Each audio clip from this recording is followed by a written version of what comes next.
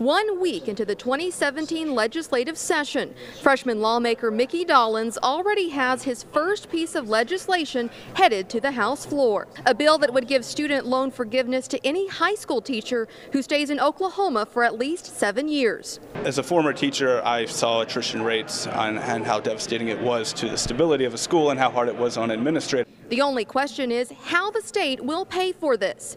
Dollins says it will depend on funding within the State Department of Higher Education. But for now, it's important to establish the framework, then fill it in once revenue is created.